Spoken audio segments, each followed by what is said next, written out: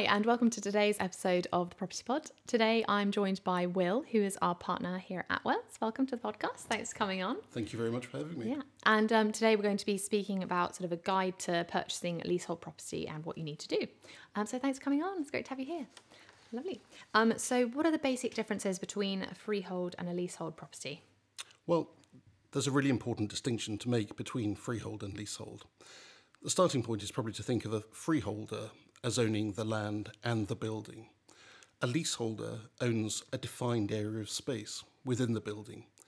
Typically in England and Wales, flats are leasehold and houses are freehold. It should be really clear to you when you make your offer. Estate agent should be clarifying the basis upon which the property is offered. But if there's a leasehold property, there's a whole raft of other considerations that you have to take into account, and we'll consider those during the course of this conversation. Okay, great. And what is a lease? Well, a lease is probably best understood as being a contract between a freeholder who owns the land and building and the leaseholder who owns a space within the building. There are four elements probably to a lease that we need to understand. The first is that the lease, this contract, this agreement, will define the specific area that the leaseholder is entitled to occupy. So that might be 2 bedrooms, a living room, a kitchen, but plus the staircase and possibly some garden land outside. So your lease is one document which will define the area that you're actually buying. The second really important element is that a lease runs for a certain period of time, a certain number of years, and the clock is ticking from the date that the lease is created. So when you're purchasing a leasehold property, probably the most important question you have to ask is, how many years are left on the lease? And is the length of a lease important? The length of the lease is really important, yeah, because you need to know how long you're going to be able to own and occupy the property for. And if the lease term is reducing, it may also affect the value of the property as well. So when you come to sell, you don't want to be left with too few years on the lease because it will make the property harder to sell. Typically, when a new lease is granted, it will be for 99 years or 125 years. But if you're the second or third owner, then necessarily that number of years will have reduced over time. So, as I say, key question at the outset, how many years are left on the lease? The other thing to bear in mind is that if you're purchasing with the benefit of a mortgage, the mortgage lender will require a minimum term. That's typically around 75 years. So if the lease has dropped below 75 years, it may be difficult to get a mortgage to assist you with the purchase of the property. So that's probably the level at which we're saying to our clients, you need to be thinking about extending the lease if you get to 75 years and below. And how can I extend my lease? You can extend your lease in one of two ways. Firstly, by pursuing the formal route. Formal route's available to you if you've owned the property for 2 years, and it involves serving a formal notice on the freeholder explaining that you wish to extend your lease, and that then triggers a subsequent process which results in a lease extension. The informal route involves contacting your freeholder and explaining that you want to extend your lease, and then trying to negotiate on an informal basis in the hope that you can agree terms. We always recommend to our clients that they pursue the informal route first, and if that fails to reach a satisfactory conclusion, then they always have the fallback position of activating a formal application for a lease extension. Okay, great. And what does share of freehold mean? Often you'll see a leasehold property advertised with a share of freehold. What this typically means is that the seller of the flat is not only selling you their lease, but they're selling also a share in the freehold interest of the building. So we remember that the freehold is the land and buildings of which the flat forms part. Now, what this tends to indicate is that in the past, the leaseholders have got together and acquired by purchase the freehold interest in the building. They have then divided it, usually by acquiring it in a company and giving every participant a share. That share is then passed on to the new purchaser of the flat. So if you're looking in the estate agent's window and the flat is advertised as being share of freehold, what that typically means is you'll get the lease, but you'll also get a share in the freehold interest in the building. This is generally considered advantageous because it gives you as an individual a voice in the management of the block. So there's no separation of ownership between freehold and leasehold. The owners of the flats also collectively together own the freehold of the building, which is generally considered to be a healthier arrangement because they have the opportunity to self-manage and decide how their block should be run and managed, which is, a good thing. Definitely. And can I purchase the freehold during my ownership? You can. So if you own a long lease of a flat, the opportunity to purchase the freehold might arise, but the important thing to bear in mind is that you can't do it on your own. It's a collective application.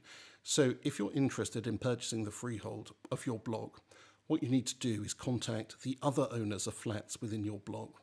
You need to get around 50% or over support for that application. So, if you've got 9 flats in your block, then you'd need 4 other people to make 5 in total as a minimum to qualify you for an application to purchase the freehold. And then there's a process whereby you would serve a notice on the freeholder asserting your right to purchase the freehold.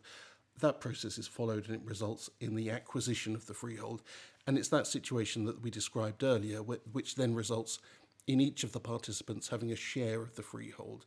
And again, there are benefits around self-management, but also the opportunity, if it's required, to grant yourselves lease extensions. So rather than negotiating with a third party, you're now agreeing between yourselves as participants the terms on which your lease can be extended. There is a cost involved because it's actually a purchase, but that cost often makes more sense per individual than individually extending your leases. It tends to work out as better value, plus you have the advantage of being able to advertise your flat upon sale as including a share of the freehold. And are there any restrictions to that? The lease, as we stated at the outset, is a contract between the freeholder and the leaseholder, and a typical lease will run to about 30 pages. It's full, effectively, of terms and conditions, and this is another important distinction between a freehold and leasehold. You buy a freehold house, there may be some historic restrictive covenants on the title, but more or less it's yours to do with as you please. You're not answerable to anybody else. If you buy a flat, you're answerable to the freeholder, and there will be a long list of restrictions and regulations that will apply to your use of the property. And it's an important distinction to make in terms of an adjustment of the mindset, really, to think, well, I am buying this flat, but what I'm actually buying is the right to live here for a certain number of years, subject to these conditions. I mean, these typical conditions that you see are, you can't keep pets in the property, you can't play loud music after 11 o'clock, you can't change the layout of the property without the consent of the freeholder. And it's really important when you're buying a flat that you get to grips with those restrictions, because, if you're a cat lover, for example, and there's a restriction in your lease, then this maybe isn't the property for you. You need to understand those terms and conditions that are going to apply to you. And also, during the course of purchasing a property, it's important to understand whether or not these restrictions have been complied with in the past. You don't want to purchase a flat knowing that the lease has been breached in the past, because you, as the new owner, will be answerable to the freeholder for the historic breaches. So it's really important that your conveyancer is looking at the past conduct of the seller to make sure that all of these terms and conditions have been complied with over time. Okay, great. And are there any service charges? Service charges apply in almost all leasehold situations, yes, and that's because the freeholder, under their agreements under the lease, assumes certain obligations. Those typically include insuring the building, so that's for buildings insurance, and also repairing the property to make sure that it's all maintained, the roof is in good order. If there are any gardens, then they'd be maintained. Common parts, so hallways and lifts and car parks within the estate of the freeholder, all have to be maintained at private expense, and that expense falls to each individual leaseholder. The payments that you make to the freeholder in return for this repair and insurance is termed service charge. And service charge, again, is a really important thing to get to grips with during the purchase of a flat, because it's a regular, usually monthly, sometimes 6-monthly outgoing that you need to budget for. So you need to understand what service charges are going to be payable. You can look at the past to see what's typically been paid in the past, but you also need to look to the future to see if there are, for example, a scheme to replace all the windows in the block. If that were coming in the next 2 or 3 years, what we call major works, then you would have to pay your share of that. So it's really important that you look not just at what's been paid in the past, but whether or not there are any schemes of major works in the future that could result in unusual expenditure. Because the service charge liability is recurring. It's a continuous obligation that will apply throughout your ownership of the flat. And so when you're budgeting, for your purchase, you need to look not just at your mortgage payments and your utility bills, but also what are the service charges going to be, and make sure that that's an affordable proposition. So, most leases do include a service charge. And can you challenge the service charges? Service charges are challengeable. There is quite a lot of helpful legislation in place, and the key tenets really are that service charges have to be reasonably incurred and they have to be reasonable in their quantum. So if you look at a bill and you think, well, grass cutting, why is the grass cutting costing £5,000 a year? Then there's a chance that you're being overcharged. And in that event, you can challenge it by application to a specialist tribunal.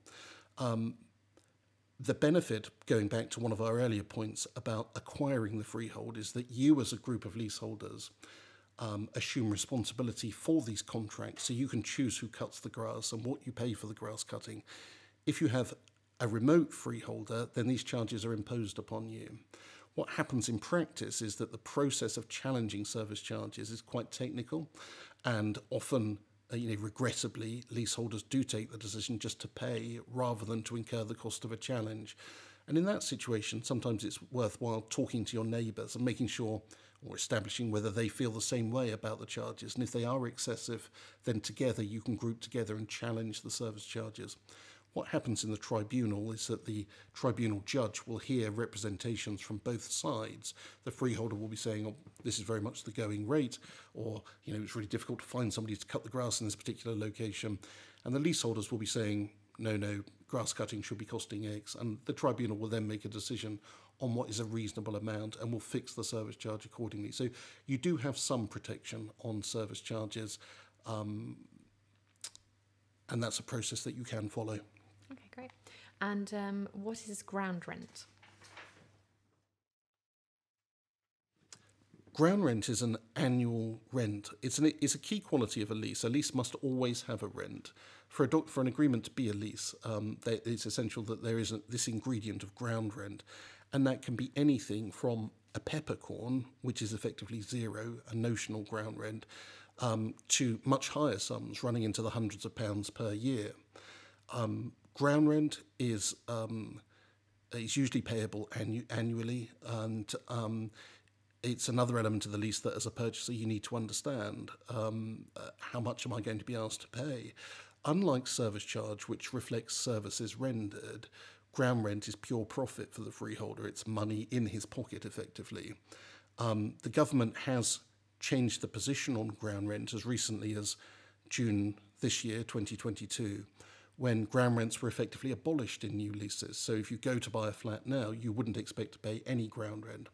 But that doesn't affect any leases granted prior to that date where ground rent will apply. And we saw, in more recent history, some quite insidious practices on the part of freeholders whereby you would have a ground rent that would start at quite a high level, but then it would double perhaps every 10 years. And if you see something like that in a lease, you need to be really cautious, because that accelerating ground rent is both unattractive to potential purchasers in the future, but also mortgage lenders don't like, because it affects the affordability. Mortgage lenders don't like accelerating ground rent clauses. So another key question to be asking during the purchase of a leasehold property is, how much do I have to pay in ground rent? And does it increase in the future? Okay. And what is a sinking fund? A sinking fund is a really useful device which may or may not be included in your lease, and it's worth trying to establish whether or not there is a sinking fund. Usually when you get a bigger or a more modern block, there will be provision for a sinking fund, and what it is it's a regular charge that the freeholder makes through the service charge, and it might be, say, £20 a month per flat, something like that. And the sinking fund is this idea that there's a pot of cash that's being accumulated by the freeholder, still belongs to the leaseholders, but it's kept by the freeholder and it's applied towards future expenditure. So if you do need to replace the roof we do need to replace the windows, big scheme of major works, then the freeholder can call upon this accumulated pot of cash, which we call a sinking fund, to cover the cost of that. It's effectively saving incrementally to pay big bills in the future. It's a really useful device, and if you're buying a flat, try to establish if there is a sinking fund, because if there is, and it's been accumulated over time and hasn't been spent, then you'll benefit from that sinking fund in the future, rather than having to pay a large one-off payment in the future. You'll have the benefit of the accumulated sum. So that is a sinking fund. Okay, great. And are there any other charges? It's important to understand whether or not there are any other charges. Typically, charges are rendered when a leaseholder asks the freeholder for something. So if you ask for permission to change the layout of your flat, the freeholder will say, yes, if I'm happy with your plans, but you must pay my costs of doing that. If there's a breach of the lease, so if, for example, you're keeping a pet, to use the earlier example, when you shouldn't be, and the freeholder has to investigate that breach, then you may have to pay the freeholder's costs incurred in that investigation. Also, when you come to sell your flat, you need to get a pack of information off the freeholder about the service charge regime, the insurance, the management of the block, and the freeholder will charge a fee for the supply of that pack. And also, when you buy a flat, you need to notify the freeholder that you've completed your purchase, and the freeholder will charge you for sending that notification. So those are some common examples of other charges. And critically, I suppose the distinction is these are charges that you wouldn't face usually in a freehold situation, but they're additional charges that apply because the property is leasehold. Again, it's all part of the due diligence when purchasing the property to read the lease, ask questions of your conveyancer, and make sure that you understand the full extent of your future liability when purchasing a leasehold property. Okay, that's great. Well, that's a wrap for this episode. Thank you so much for coming on. It's been great to have you. And for all you guys at home, if you did enjoy this episode and found it useful, please don't forget to like, share and subscribe, and we'll see you next week.